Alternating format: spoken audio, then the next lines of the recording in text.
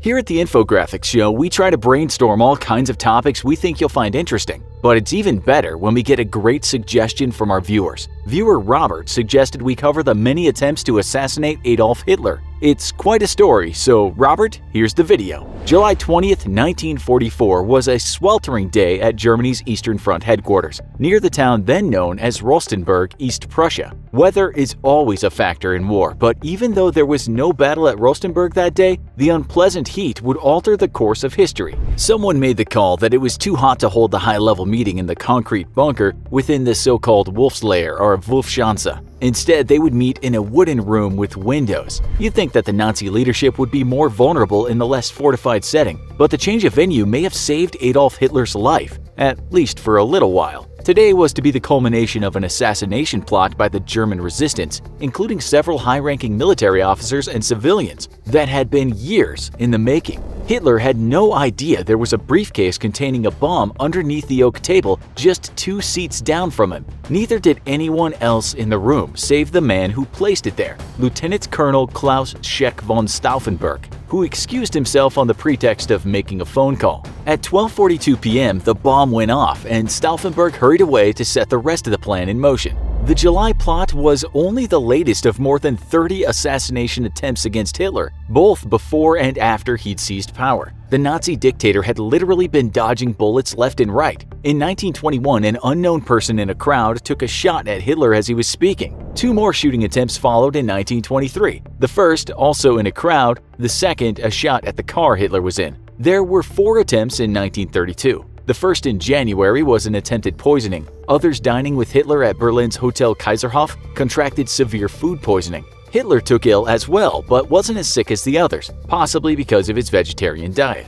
A few months later, someone fired a shot at the train carriage where Hitler was sitting. In June, a group planned to ambush Hitler's car, but without success. At a speech on July 29th, several people lobbed stones at him, one of which did hit him in the head, but not hard enough to take him out. In 1933, Karl Luttner, a communist and labor leader, plotted with others to kill Hitler by planting a bomb. The day before the election of March 5th, which brought Hitler to power, he was to deliver a public speech, and Luttner intended to use the opportunity to assassinate the Nazi leader before it was too late. But the authorities in what was still the Democratic Weimar Republic found out about the plan and arrested Luttner and his collaborators. Later that year, a separate group, never identified, dug a tunnel underneath a church in Potsdam where Hitler was scheduled to speak, accompanied by other Nazi leaders. Presumably, the tunnel would have been used to plant explosives had security forces not discovered it. As Hitler tightened his stranglehold over the German government, members of the right wing outside the Nazi circle also began to plot against him.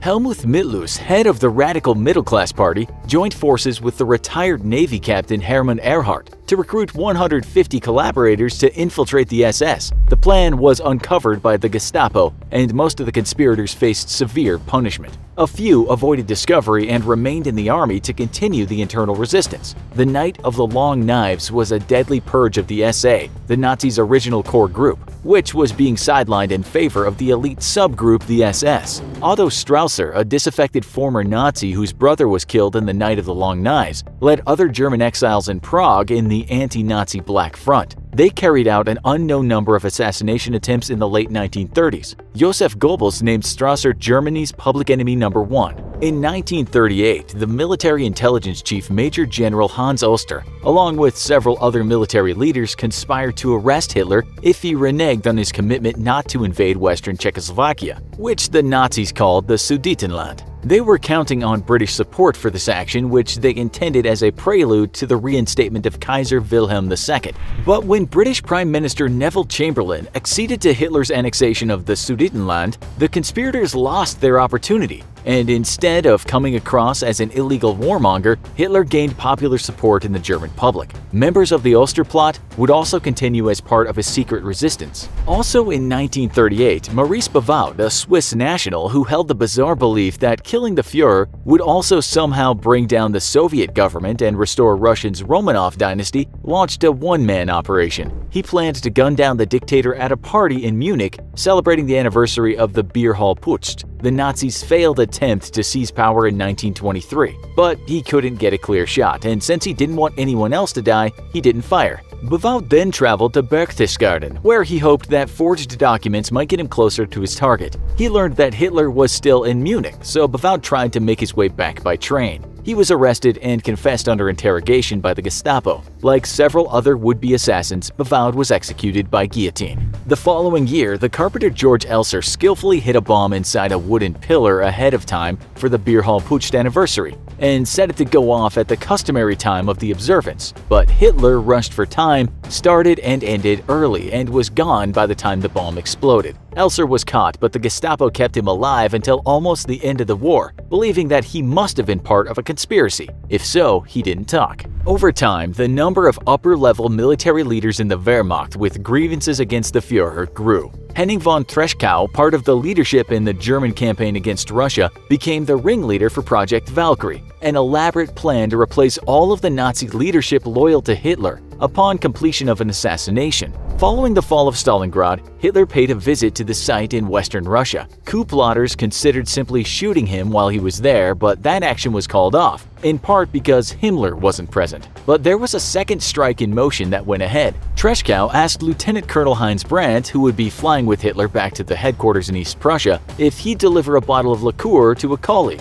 Brandt put the bottle in his luggage, unaware that it was a disguised bomb, which was timed to explode when the plane was over Minsk. But the bomb malfunctioned in the cold cargo hold. Learning that the plane had landed intact, Treschkow dispatched an aide to retrieve the bomb before it could be found out. In another attempt, Hitler, along with Himmler and Hermann Göring, commander of the Luftwaffe, were reviewing new winter uniforms. The handsome officer Axel von den Büsche, who was to serve as model, volunteered for the suicide mission to wear a bomb under the overcoat, but the planned meeting was delayed. The conspirators continued seeking a chance to kill all three leaders at a stroke. In the end, Stauffenberg was the only conspirator who could get close enough to the increasingly wary Führer, who by now had decided it was a good idea to wear a bulletproof vest. A veteran of both the African and Russian campaigns, Stauffenberg had lost a hand and an eye in battle. He was to carry out the assassination, but many others now were involved in another key aspect of the plan, which required a military coup by the German Reserve Army.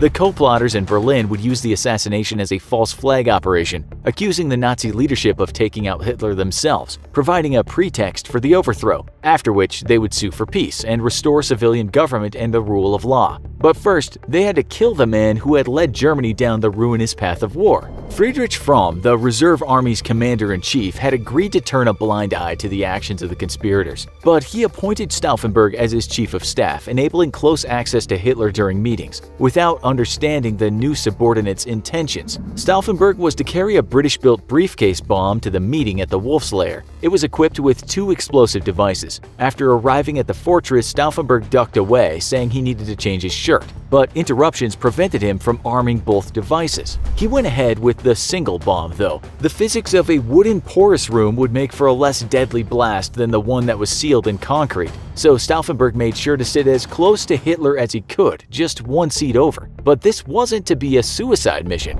After placing the briefcase under the table as close as he could manage, Stauffenberg slipped out, but once the spot at the table was empty, a colonel came to fill it, wanting a closer look at the maps being reviewed. Unknowingly, he kicked the briefcase behind a table leg. When the bomb went off, that made the difference. 1 person was killed instantly. 3 others later died of their injuries. Hitler was wounded. He suffered temporary paralysis and a dislocated arm. His buttocks were bruised and he had a broken eardrum. His pants were torn to shreds and his hair was a mess. But he lived, and that message was relayed to Berlin, preventing the coup. Hitler, who was now boasted of being immortal, gave the order that the conspirators should die like animals. They were hanged with meat hooks and piano wire. One account describes a prolonged torture, with the condemned repeatedly taken to the edge of death and then revived. The following year, the nightmare of the Nazi rule would end with the Soviet capture of Berlin, and Hitler would become his own last victim, shooting himself in the head rather than face justice for his crimes. In the early post-war years, German public opinion remained hostile to the conspirators in Operation Valkyrie, with most people considering them traitors. Meanwhile, following the Nuremberg trials, many rank-and-file Nazis received amnesty from the West German government. It took time, but Germans did come to confront their complicity in Nazi atrocities, and the view of the German resistance began to change. In the early 21st century, only a small minority minority of Germans polled held negative views of the resistance, who are now officially memorialized. Perhaps the greatest symbol of respect for the resistance fighters comes in a ceremony every year when new recruits to the German military are sworn in on July 20th. Are there any other moments in history you think could have changed things as dramatically as if one of these assassination missions was successful? Let us know in the comments. Also, be sure to check out our other video called "What If Hitler Had Won?" Thanks for watching, and as always, don't forget to like, share, and subscribe. See you next time.